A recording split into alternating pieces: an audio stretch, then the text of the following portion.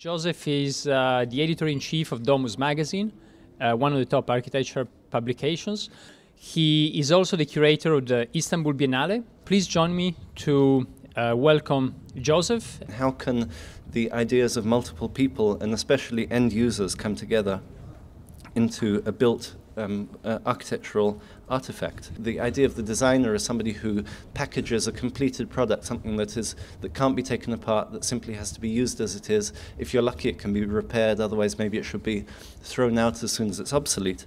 These days are over and have been replaced by a completely different idea in which actually imperfection itself is a value, in which the end user is actually someone who is actually going to be engaged in the production of the product, perhaps. So in a way, the designer is someone who is not actually going to package a finished object, but is actually going to possibly package a set of parts. One of the challenges that we're trying to get a handle on in Istanbul is actually in this exhibition that we're putting together, is how to talk about a condition, how to talk about all of these things less as kind of different fields of design with different disciplines and sustainability and open source and so on, and actually to look at design as a key viewpoint into a cultural condition that permeates everyday life. One of the designers that we're working with in Istanbul is called Thomas Lemay, who founded a group called Open Structures.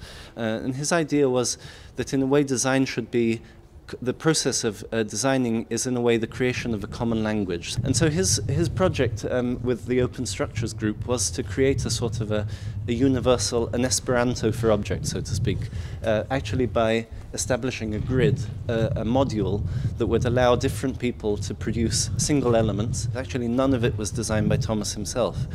All of it was simply coming together, parts that were brought together according to this grid that he set up. Really posing questions about the idea of authorship and copyright. How do you protect objects? But more importantly, should you protect objects? Should objects be... Is it possible today for a designer to base the kind of their own economic model around the economic model that the designer of the 20th century based his work on? Does it make sense? Is the design industry heading towards a situation similar to that of the music industry? Many other fields of design and of urbanism even have developed a lot more quickly, have appropriated much more quickly the logic of open source production. What does it mean for architecture today? I think that's the big question. It's probably the most difficult question because architecture really embodies, it's the most powerful embodiment of this modernist ideal of top-down